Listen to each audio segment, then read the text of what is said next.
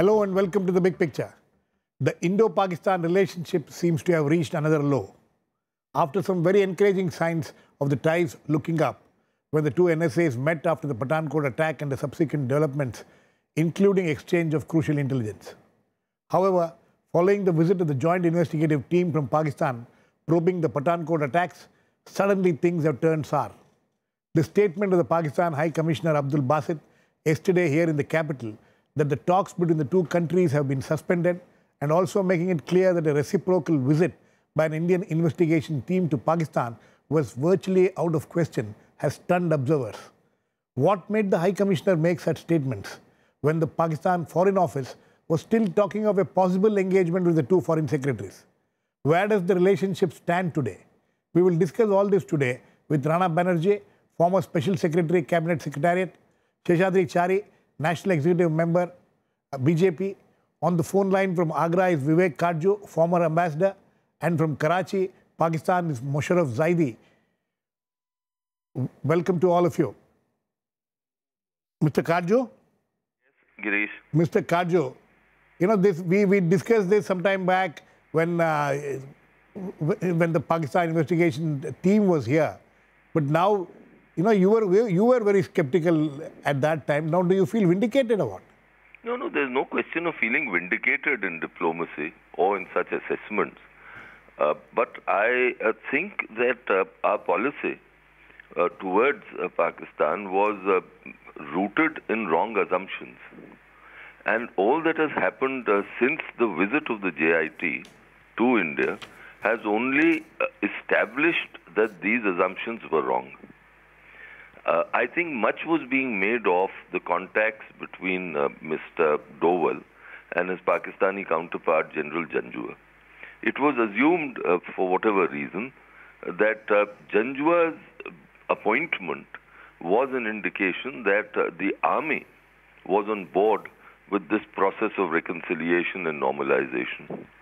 It is true that the Pakistanis have for a long time wanted contacts at the intelligence level. But clearly, their priority now is to give as much publicity as they can to this entire concoction of Kulbhushan Jadhav.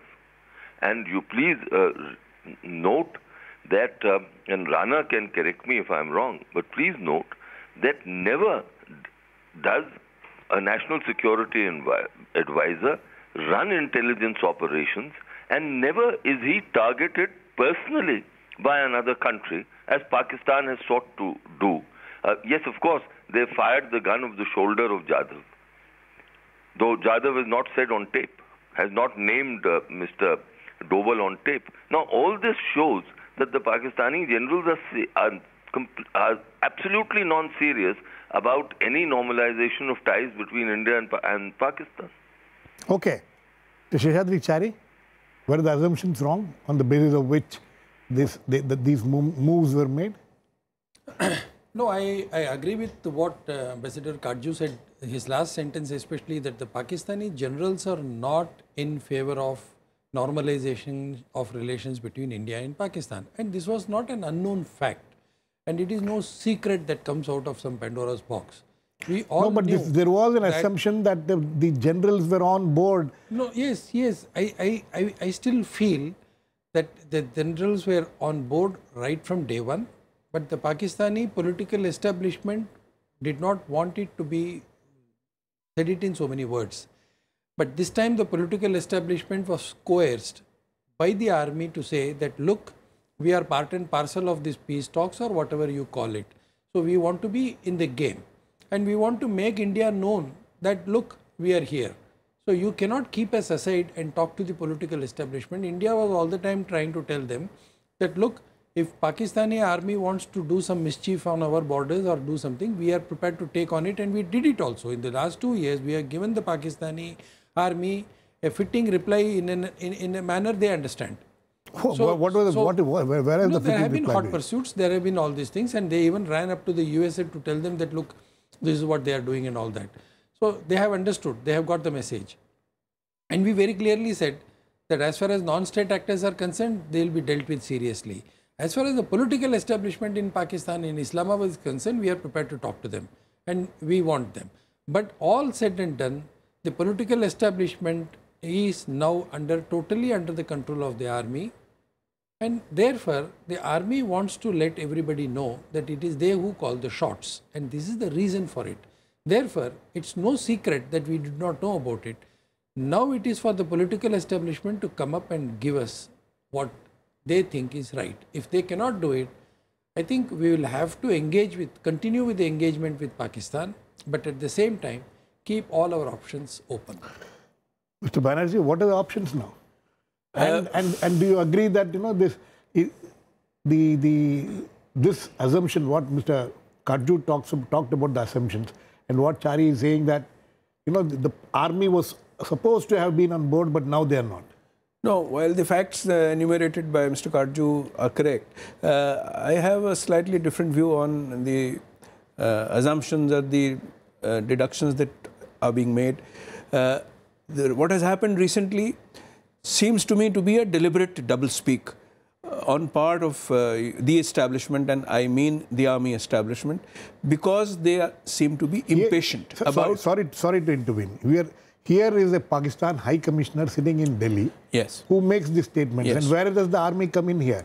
So no, does it mean that the army and yes, the establishment are also yes, on the I same, believe same that boat? he is a seasoned diplomat. He would not have made this statement without getting a clearance from back home about saying this. At the same time, the Foreign Office has come out with a weak, denial that the talks are also in process. If you go back a little further with the report that appeared in the Pakistan Today about a source giving a contrarian view, that again was denied by a very weak statement from the Foreign Office. So this is deliberate doublespeak. Pakistan NSA in a seminar has talked about the global peace being threatened by military acquisitive impulses of India. So they are getting impatient. If Madam Sushma Swaraj, Foreign Minister, went and said that the comprehensive peace dialogue should be resumed, they believe that now, having sent the JIT and collected evidence and all that, India should make a move to announce at least a timetable for the two foreign secretaries to meet to decide on the schedule of subsequent talks on various issues. So that is why they are doing this doublespeak. Mr. Zaidi, are you there? Yes. Okay, Mr. Zaidi, is this doublespeak? What is this? How do we take this? Here was India, inviting the joint investigation team.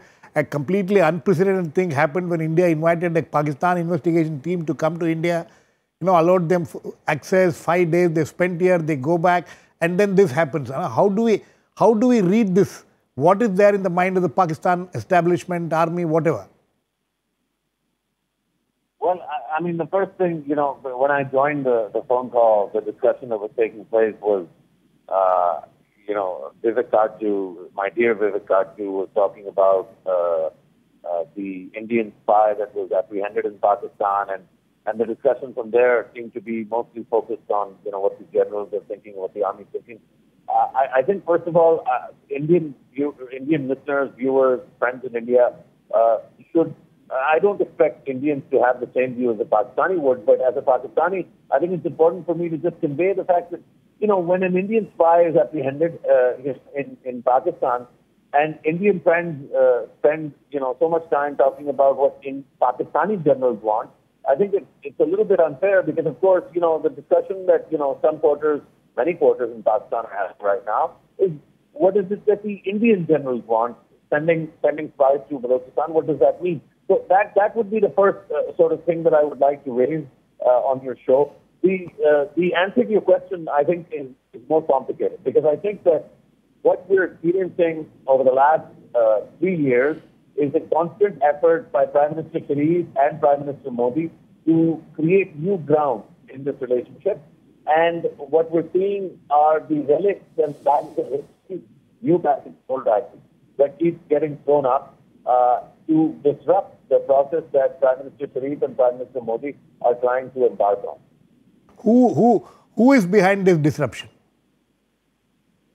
So I think that it's quite clear that non-state actors, the ones that do things like Pathankot, are certainly behind this because their shops will be closed once Pakistan and India become two normal nations And inshallah, hopefully, two great nations that are cooperating with each other, trading with each other, allowing each other's young people to study in each other's universities, allowing each other's artists to unmolested perform in each other's countries. So, Zaidi, you are saying that the non-state actors, you know, in Pakistan.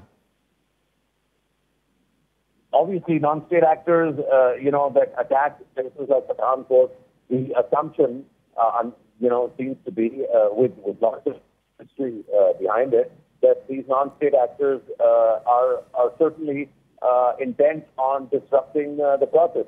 But that's only one of the constituencies. I think that there are a lot of people in both countries who are not terrorists, who are not non-state actors, but who work in the respective governments in India and Pakistan and the respective security establishments, who have a 20th century view of India and Pakistan and who have a 20th century set of solutions, which is that everything has to go through the foreign ministry and every statement has to be poured over and discussed and deliberated to death.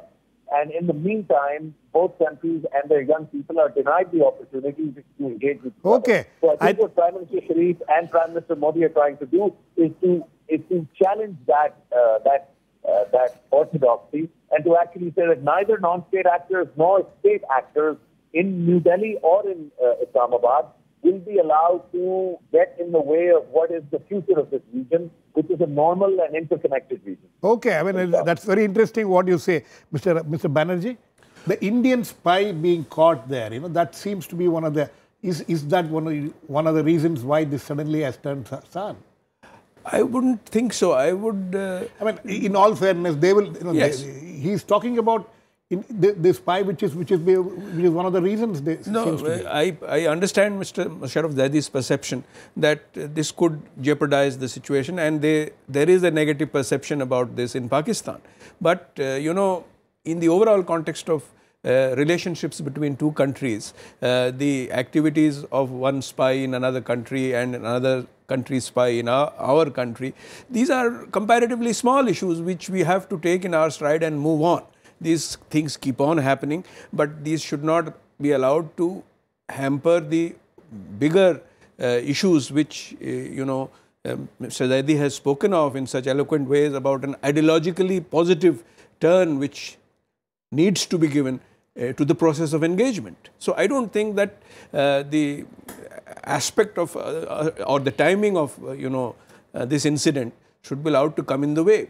On the other hand, I would think that, you know, for a long time, the Pakistani authorities have been alleging about, you know, the Indian hand in Balochistan, but they did not have any body to, you know, produce evidence to lend credibility to their claims. And somehow this time they seem to have produced a body with an Indian connection. No, how they have done it, I don't know. No, I think it's a very calibrated move on the part of the Pakistan establishment. No, but you have to, Mr. Zaidi is being very fair. He is talking about non-state actors from Pakistan who seem to be creating, who seem to have a vested interest in ensuring that this peace process doesn't continue in a smooth manner. No, it's again a well-known fact that the non-state actors in Pakistan over a period of time have now moved away from their masters and they are trying to ascertain their own strength, the capabilities of creating nuisance, creating attack modules, and also creating sort of terror modules without which are operational, which can be operational without the consent of their masters, that is the army or the ISI. Mr. Banerjee, would you agree with that?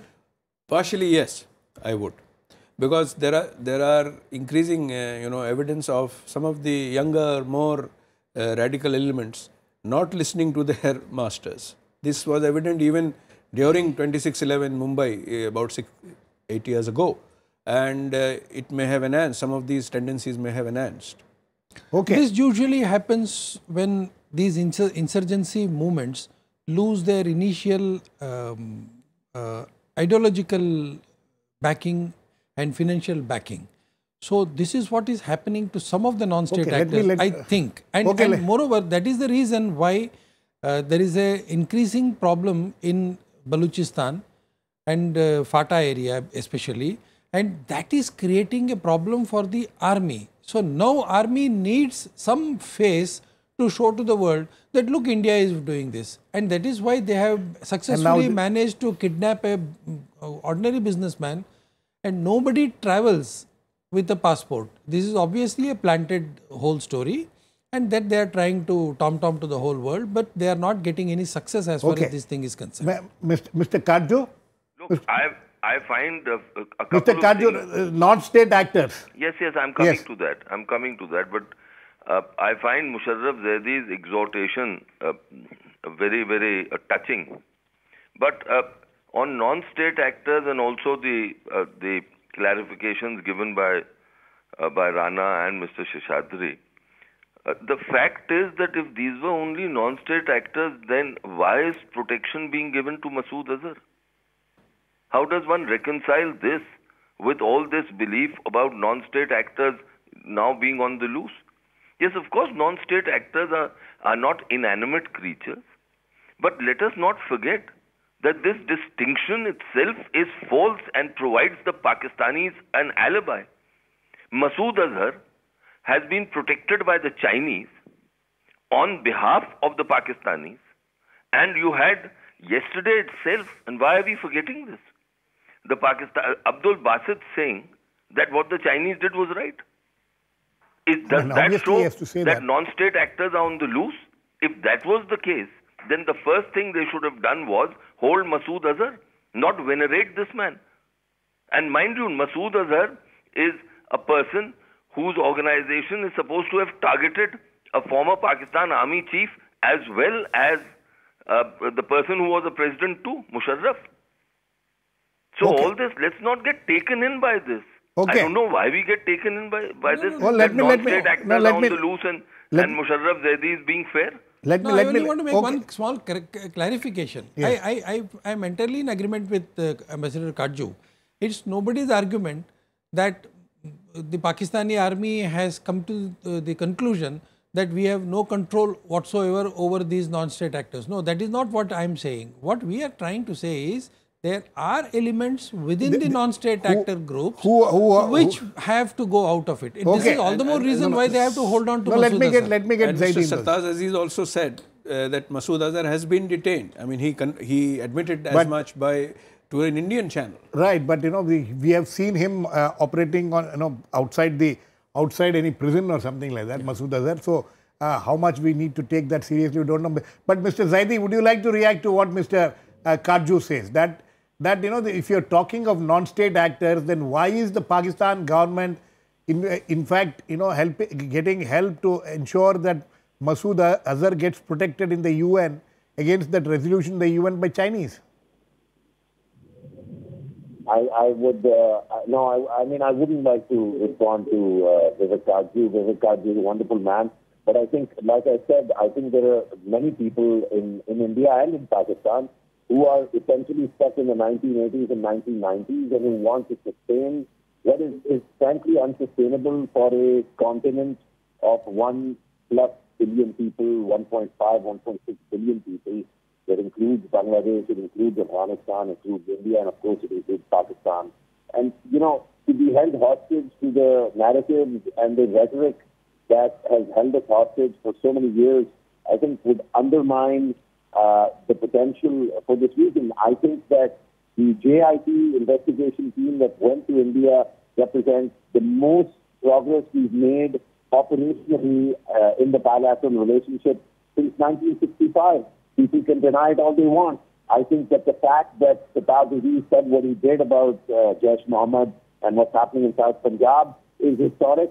And the fact that there is now an operation underway in South Punjab as we speak, which has been something that many naysayers like Vivek Katju have been saying would never happen. People also said nothing would ever happen in North Waziristan. Both those things have happened as well. Mr. Zaidi, so, time after time, what Pakistan is showing is that on its calendar, when it is right for Pakistan, it will take the action that will be right for Pakistan. And that what's right for Pakistan, when democratic leaders are making decisions in this country, will be right for India, right for Afghanistan, right for the region, and right for the world. But so Mr.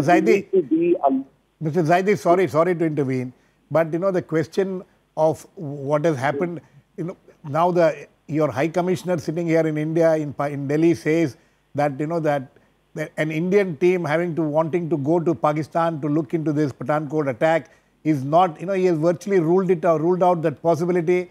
It was supposed to be on a reciprocal basis that the JIT was invited to India. Now they are coolly saying that, there is no reciprocity. No, that's not really what Basit did. What Basit did was he said that given the fact that since December 25th visit of Prime Minister Modi, there has not been any progress on agreeing on the date for the foreign secretary talks. He said that given that's the case, that it doesn't look like those talks will take place. But I don't think this is not about the talks. This is not just about the talks. It is about an Indian. Mr. Zaidi, it's about an Indian investigation team coming to Pakistan to look, to do the further investigation of Pathankot that has been virtually ruled out by your High Commissioner. Well, that's not how I understand High Commissioner Basit's statement. And if that's the case, I mean, that's unfortunate. I think that team needs to visit Pakistan. I think that the JIT process and the entire Pathankot dynamic is actually historic. And so there's no reason for right-minded people to want to oppose that. And I'm actually quite confident that Pathankot investigation is going to lead to historic outcomes. Okay.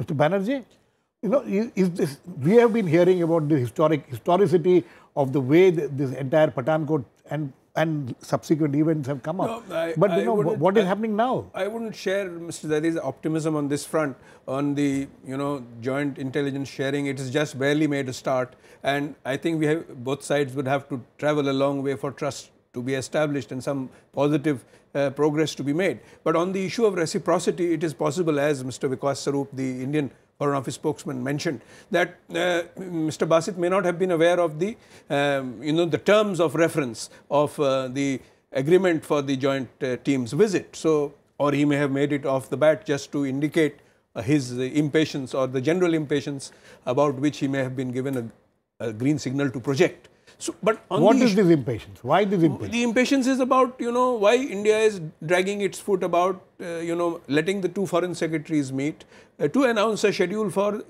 the comprehensive talks on various issues. So that impatience is definitely there from the Pakistani side, and the army is very much on board that impatience. So I would think that this is all because of that. But on the issue of, intelligence sharing, I don't feel very optimistic that, this is historic or that this would lead to something very positive. We can keep trying, but I don't think that... Sir, 1 second. When we were told a month back, when the National Security Advisor of Pakistan was supposed to have told our NSA about some terrorists who have come here, a big song and dance was made about it. Well, we should not make a song and dance, but we should take steps to, act on that intelligence. Maybe it's a good thing, and we may have been able to prevent some incidents, or we may be in the process of preventing some incident. It's a start, but we should not go absolutely gaga about this type of sharing, making a big dent or making a big success. We should not be very complacent, or at the same time we should take it for what it is. Over optimistic about this. Mr. Katju, coming back to the basic question, you think now we see what is happening, there is no doubt that whatever anybody might try to say that we are witnessing what is another very major low in the Indo-Pak ties. You think that all these events which have led to this, there was, you started off saying that on wrong assumptions this whole thing was started. So you think that we should have taken it easy? You think that the Indian Prime Minister was hasty in going to Pakistan to attend the birthday and all that? Would you look at it that way? The mistake made was to give concessions to the Pakistani generals in respect of the UFA joint statement. I'm sure Mr. Chari would not perhaps agree with me. But the fact is that both on the question of exclusivity of terrorism as well as the meeting with the Hurriyat, concessions were made, because of which the talks that were to be held exclusively between the NSAs and in Delhi were shifted to Bangkok. And the Foreign Secretary was also present. Now, once having made the concessions, the Pakistani generals perhaps feel that Mr. Modi can be pushed. And if this impatience theory is accepted, then this is one more element, one more indication that they are pushing Mr. Modi. What are they saying? They are saying, we've delivered, we've sent the GIT, you should be satisfied with that. And now, please begin the Foreign Secretary talks so that the comprehensive bilateral dialogue can begin. We've done enough on terrorism to satisfy you. You should be satisfied with this. This is where I think one second, sir. One second. This is you can where complete. I think the government is going wrong. No, okay. And also the High Commissioner's statement yesterday about India having to accept the fact that it is Kashmir which is the basic problem. No, that is old hat. That any Pakistan High Commissioner will chant that. On that, if he doesn't, then his neck will be taken in Pakistan. Okay. So on that, that is old. I mean, I'm not particularly bothered. The army wants him to say it, and he repeats that as a mantra. But the real issue is these questions of concessions and Mr. Modi being pushed. Okay. Chari? No, I of course, I value Ambassador Katju's views on all these things. And if he has an opinion that the Prime Minister being pushed around or not taken too seriously on his attempts, I think he must be having that is his perspective. But my own perspective is that it's not entirely correct. It won't be entirely correct to say that we are being taken for a ride or that the Prime Minister is not under command and all these things. Unlike India, the Pakistani intelligence agency and other agencies which normally probe these issues are not under the hat of the Pakistani political establishment at all. So it is the army which controls. Wasn't this something and which was not known?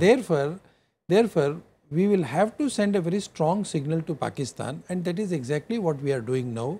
And I think Pakistan understands this, that we will continue to strengthen the political process. We will continue to do everything that is under our command to carry forward the peace process also.